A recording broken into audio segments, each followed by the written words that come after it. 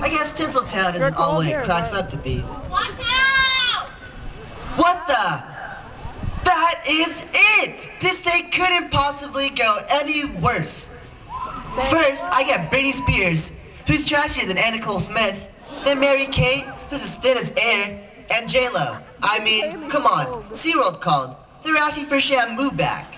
And they were only referring to her assets. Then Lance Bass, who's as fruity as a pebble. Oh, and Tyra, I mean, how the hell are you supposed to smile with your eyes? And Beyonce, that girl only wants to bend over to the front and touch your toes, if you know what I mean.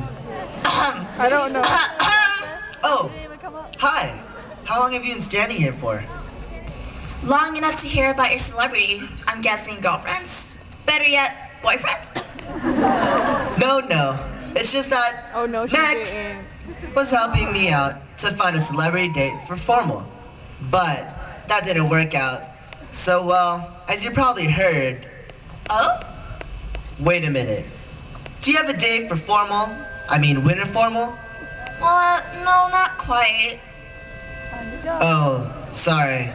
So rude of me. My name's Kyle. What's yours? Jane, and I'm the perfect girl to take home to mom and dad. My hobbies include taking professional pictures, dancing to tango. Oh, and I just love to eat. She's not opening her mouth. Will you go to winter formal with me? Sure, but hey, can I get my ball back, please? Oh yeah, sorry. Here, how about I join you? All right, let's go. So, I got a date, and I got to touch J-Lo's booty. Oh yeah, I'm the man.